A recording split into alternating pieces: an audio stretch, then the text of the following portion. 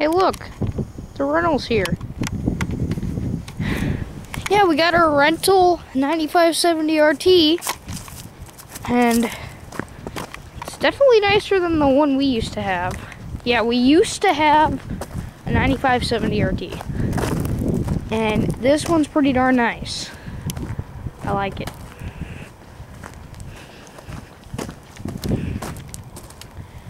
And apparently, they must have made a lot of changes on these 9RTs, because this area seems way wider since one we had. And the cab seems nicer. And the design on the fuel tank here seems a little different too than the one we used to have. This one's also a lot newer, I think, too. Ours was like a 2016, I think. Yeah, and they made this. They made the back here a little bit different. Changed the design on that.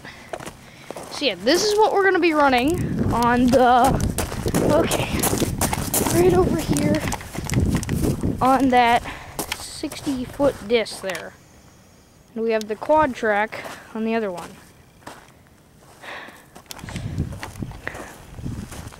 Usually we rent a quad track, but they didn't have one. So, we got this 9570, and I'm not complaining. I like both tractors. And in my last video, we were disking with that disc over there because we had done a bunch of excavator work there, taking out a little bit of the trees there, just so we could clean it up a little bit and turn it into farmland. And we didn't even clear up that much.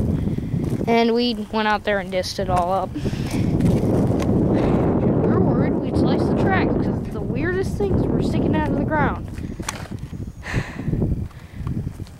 Yeah, this 9570 seems a lot bigger than the one we had. But I have no clue because I haven't seen that thing in a few years. But anyway, I think this is the end of the video. I'm going to cut it short because the sky looks like it's going to pour any minute. But we're getting there. Planting will be coming in about maybe 2 weeks. Maybe. Hopefully it can come quicker than that. But the way the weather's looking, it's not. So anyway, see you guys later.